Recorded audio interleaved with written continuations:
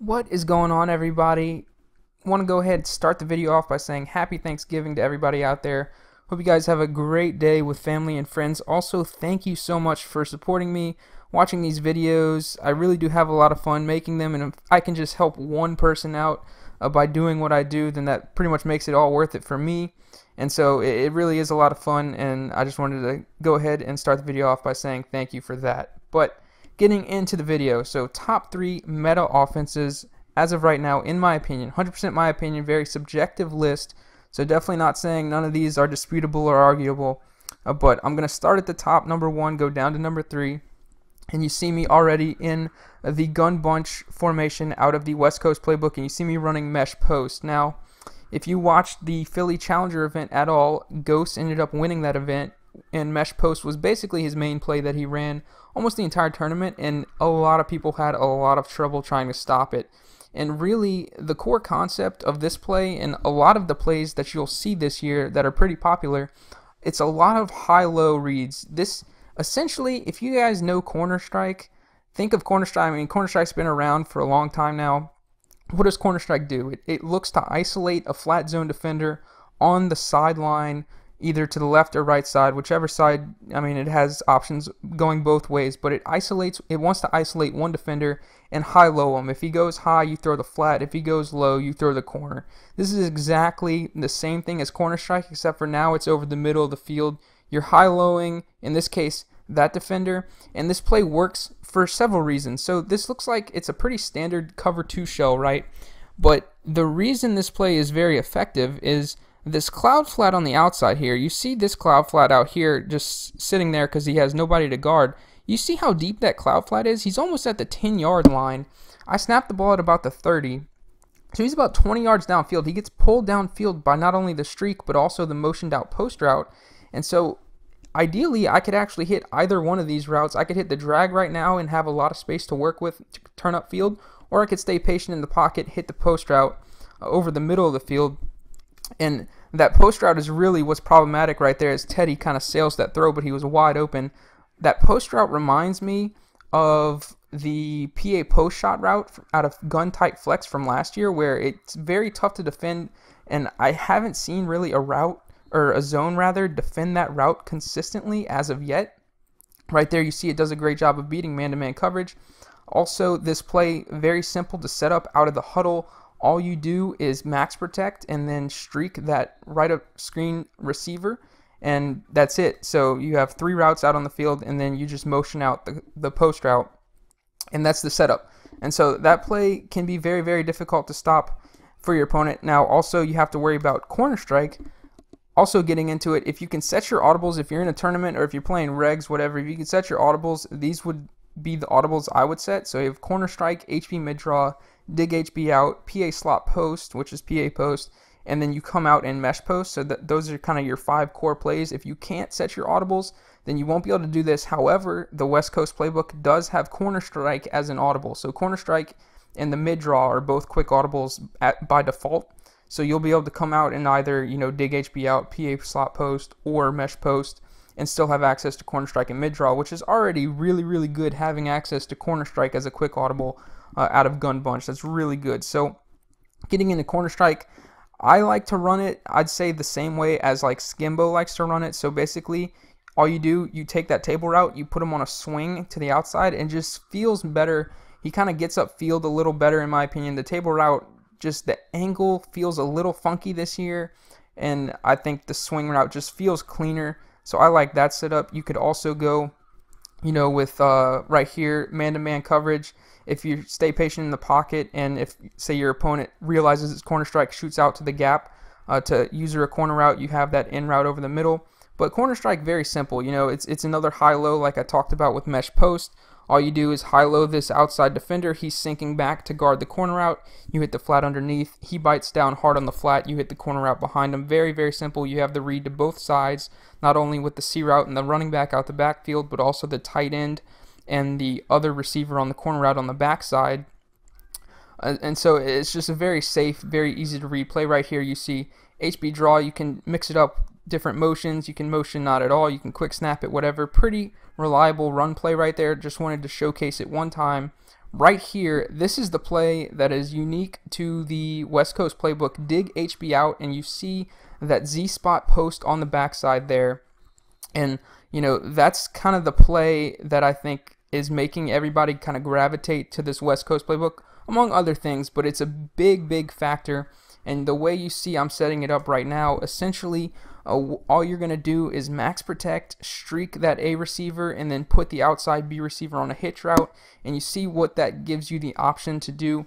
That A route, once again, clearing out. So similar concept to the mesh post. A route clearing out for a post route to come in underneath it, and then underneath with that B receiver, you put him on a hitch. You have him not only as a quick read over the middle, if he's wide open you can go ahead and throw it, but also you can playmaker him to the inside or to the outside. So you're playing, once again, a high-low. A lot of the times you'll playmaker him to the inside, and so what that'll do is when he cuts inside, that makes basically like this defender right here have a decision to make. Either he has to bite down on the playmaker, and a lot of times a user defender, a lot of users, as soon as they see a playmaker, it just attracts their attention. Even if it takes their attention off of what they're doing for a quarter of a second, that can make the difference for you to be able to fit in that post route behind it. So very important route right there. Playmaker underneath, you put that defender into a high-low. These two defenders, this defender and this defender, both get drawn deep with, you know, that streak route going down the field, and then you have this route right here coming in underneath it. So that's basically the main idea of this setup right there. Playmaker to the outside, and Teddy once again seals the throw over Diggs' head, but you guys can see the concept in that he was indeed wide open right here. Once again, man-to-man coverage, going to playmaker over the middle, and Stephon Diggs beats his man with that 91 plus route running. That's also a nice thing to have on that post route on the backside. Get that route over the middle much quicker. Another setup, you can toy with the setups right here, leave the running back on his route, motion out a drag route, and kind of do a high-low on the outside there with the running back and the cloud flat sinking back, trying to guard the deep post route. Right here, once again, you can do something like a dual drag setup with, you know, the A receiver Treadwell still on that clear out route to get those zones out of there. Basically, whatever you want to do, that's kind of the main concept of that play, though. Clear out for that deep post. You can toy with the underneath routes. Now, PA slot post, the main way you're going to see a lot of people running this is with the dual drags, and essentially with that motion route over, the motion drag over rather. And so all you want to do right here is it's another high-low on the backside with the tight end dragging underneath, and then the C route coming in behind it. And so right here in this case, they actually don't even have a flat defender out there, but hypothetically, say this man was in a flat zone, you would be high-lowing him. He's in a hard flat. You throw the C route, cloud flat, or soft squat. You know, you throw the drag underneath, and then you have, you know, the backside post route over the middle, and then another dragger underneath, and that also creates a high-low on, say, someone like this defender, where if he sinks back, you hit the drag, he bites down super hard, you can throw that post route. So right there, you go ahead, hit the drag to Rudolph, turn up field, and get 8 or 9 yards. Another way you can set up this play that Skimbo liked to run it a lot was basically max protect and just drag the outside receiver, so you get the high-low on the left and then the backside deep post, where you can see right there, you can fit that in a lot of times. You have to be careful though. Any defender with over 91 zone coverage, you know, can make that throw very sketchy. So if you're playing regs, you're playing against a team like the Seahawks or the Vikings, you got to know where Earl Thomas or Harrison Smith is at on the field. If he's in that deep middle third, you're not going to be able to throw that route. So definitely be mindful of where your opponent's, you know, 91 plus zone defenders are. If you're playing salary cap or mutt, they probably have them all over the field. Right here, another play I wanted to touch on was this mesh play, and you notice that corner route gets out there very deep. So it's similar to like curl flat out of this gun bunch, and you can see here that in this case it looks like some kind of maybe man-to-man match zone coverage right there. So go ahead, hit the playmaker up the field. But I want to touch on how deep, you know, that corner route goes. It's a lot deeper than like a corner strike corner. And so basically, if you guys watched the Vegas tournament over the past weekend, IB Strafing was actually running this play a good bit, and this corner route was looking pretty successful for him. As you see here, it just gets very deep. You know, even a cloud flat, it's going to get behind it, and you can angle that pass towards the sideline here. And so you get behind basically any type of cloud flat or curl flat or whatever that defender might be in, and you can hit this little pocket right there with a nice little pass. And so that's what you're going to see is pretty effective out of that play right there. You get a rat catch, defender dives, misses, and you score a touchdown. So that play is also a nice little play in that 5-6 play arsenal out of that gun bunch week from the shotgun bunch week out of the West Coast playbook. Now, number 2, Singleback Doubles North, also out of the West Coast playbook. Now, I deliberated between this one going to number 2 or number 3.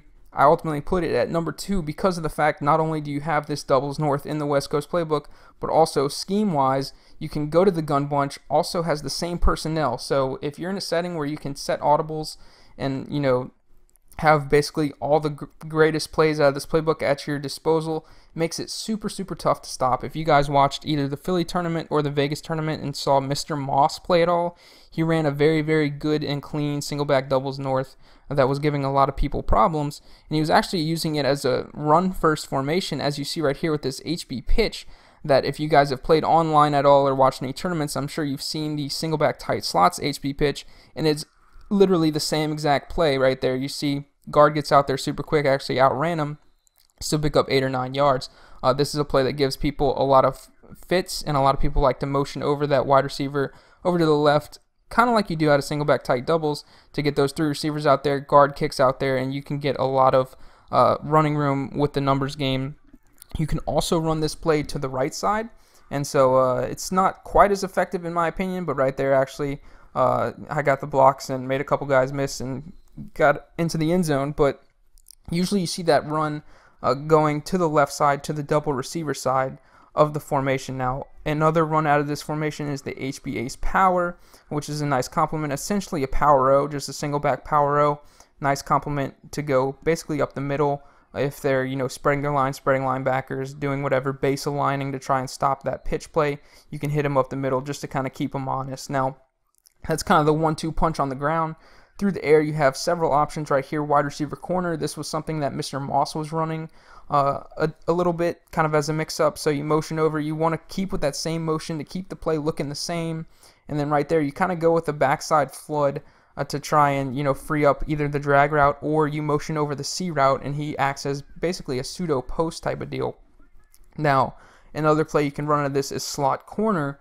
And essentially, what you can end up getting out of the setup is, if you see right here, this setup looks a lot like, Ghost's mesh post setup out of Gun Bunch Week. So you have the clear out route from Treadwell, the post route over the middle from Thielen, and then I put Diggs on an in route over the middle just to kind of make the mesh point a little better. A drag route is a little too quick, and a slant kind of gets a little too deep for my liking. So I go with the in route from Stephon Diggs on the left side there. And what you're going to see is a very similar high-low situation coming in. So motion and Thielen for a step to kind of make the motion look the same. And you see, once again, the mesh point pretty good.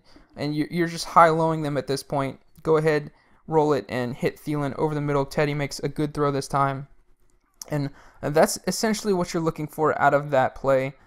You can also run it to the left side. I'm going to show you guys in a minute. There's another setup, kind of just a backside flood. Right here, once again, go ahead, hit the in route to Diggs against the man-to-man coverage, especially if you have a guy with 91 or more route running like Stephon Diggs, can run that in route very crisply. And then right here, if you go ahead and look on the backside, or actually it's going to be the next play right here, once again, Thielen over the middle on the post route ends up getting open against man-to-man coverage right here on the backside here. So if you look at this corner route, the corner route's pretty shallow. So what I like to do if I run this setup is go ahead, smart route the corner route, make him a little deeper, just like that. And then essentially you're going for a backside flood. So I'm going to go ahead, streak Stephon Diggs, and you're looking for essentially a weak side flood coming from the opposite side of the field. So Rudolph dragging Treadwell in the corner, Diggs on the clear out, and then you have a backside post from Adam Thielen coming over the middle of the field. And it's just kind of a make a read type of deal. I usually go drag to corner to backside post. That's kind of my progression. So right there, go ahead and hit the drag to Kyle Rudolph. So that's kind of your passing game out of that Singleback Doubles North. Now, number 3, I went with the Singleback Deuce Close. Now, I don't really run Deuce Close at all. If you guys watched the tournaments, you guys probably saw guys like Mo, Carry Q. If you guys watched the Philly tournament, Fitzmagic made Final Four basically running HB Wham every play.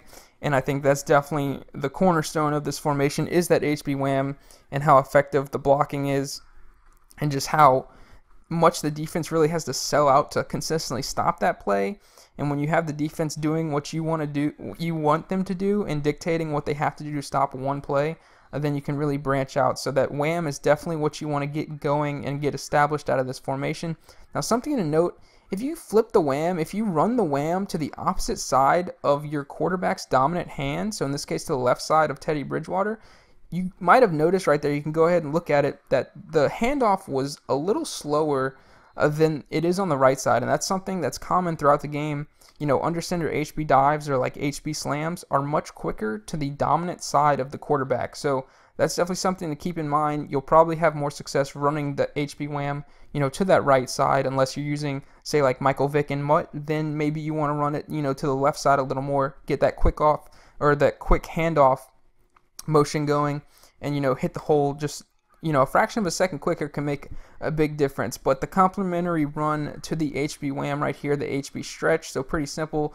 Just kind of go to the outside if your opponent starts pinching their line, wherever the defense looks weak at right there, truck a guy, get in the end zone with Latavius Murray.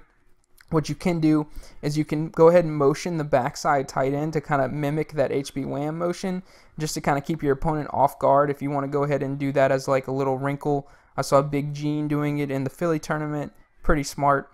And so that's kind of your run game with the HB wham and the HB stretch 1-2 punch. Now, passing game right there, you saw me run bench with the corner route from Stephon Diggs against man-to-man, but once again, simple game of high-lows with bench, same exact concept as corner strike, really. You're just reading this guy right here. He drops back to guard the corner, or essentially he doesn't even have to drop back to guard the corner. If he's, you know, a moderate amount behind, because I could probably hit the corner or the out route right here, but if he's, you know, 5 yards behind my out route, I'm just going to go ahead and throw the out route unless I need the yardage. And so that's all you really need to look for, is not you know, is he guarding the corner, but basically, is he not in a good position to guard this out route? If not, go ahead, hit the out route right there to Kendricks, get upfield. Pro tip, sub in the middle linebacker for a tight end spot if you're playing regs. So that's pretty funny. But right here, tight end angle. This is kind of a play, just backside flood right here, drag coming from the weak side to kind of fill in the flat, and you have a corner and a clear out streak. Essentially the same concept I showed you guys from doubles north right there. Out of that tight end angle. That corner route can be fickle, can be pretty hard to stop. You see how quickly Stephon Diggs can run it. It's a lot like that corner route from mesh, like I was talking about from Gun Bunch Week, where it's a pretty deep corner, gets behind a lot of like cloud flats and curl flats, but you can cut it off from the deep zones, so it can be kind of difficult to stop if your opponent's having a tough time, you know, getting defenders out there. Now, last but not least, right here, PA misdirection, and essentially kind of the same thing, you know, flood, flat zone, or a flat route, a corner route, and then you have a backside post route. So very similar to slot corner out of doubles north here. And you go ahead, just make a read right there. Could have hit the flat right there, decided to go ahead and hit the backside post. And, you know, it's just a numbers game, high-low with the flat route, corner route concept right here. Once again, you know, flat route wide open. Probably could have hit the backside post right there. Once again, if you're going to hit the backside post, just be wary of any, you know, 91 zone defenders that your opponent might have out there. You don't want to throw into them and get picked off. Basically, it looks like it's a good read, but it ends up not being one. So, hope you guys enjoyed this video. I tried to make it pretty quick, but it ended up being about 19 minutes, it looks like. So I hope you guys enjoyed the video. To recap, number 1, Gun Bunch Week out of the West Coast Playbook. Number 2, Singleback Doubles North, also out of the West Coast Playbook. And number 3, Singleback Deuce Close. Right there, I was in Atlanta Playbook, but essentially any playbook that has the wham as well as the stretch should pretty much work. Almost all the Deuce Closes have the wham.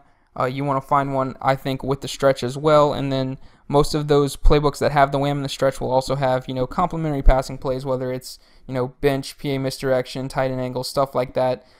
That Singleback Deuce Close, definitely a run-first formation. Those passing plays aren't designed to, you know, be run every play or get chunks like the ones that have Gun Bunch Week are. It's definitely a run-first formation, and you pass to basically keep them honest and keep them from putting, you know, 10 guys in the box against your run. But hope you guys enjoyed this video. Definitely comment, let me know what you guys thought. Let me know what I can do better for future videos, guys. Once again, happy Thanksgiving. Hope everybody enjoys their day. And until next time, guys, take it easy.